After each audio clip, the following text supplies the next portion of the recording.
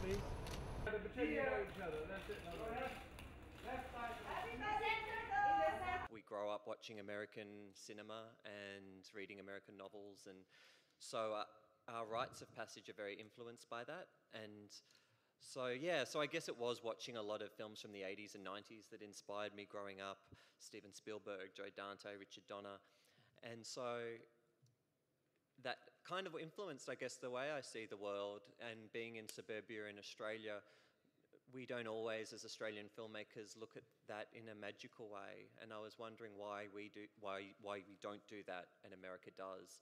So I guess with this film, I wanted to put some of that magic that I see in American films into the Australian context. And so, yeah, I guess Small Soldiers is an interesting reference in there, and I'm sure you can sort of see other films in there like The Craft or The Goonies and E.T. and The Karate Kid that we reference. And but for me, it was making it very natural in Australia, you know, that it still had to come from these characters and these Australian kids. What's the plan for tonight? Little trick. Little treat. The freak gives me the creeps. What's he done to you? You want to run with the wolves, you got to kill a few lambs. So which one are you going to be?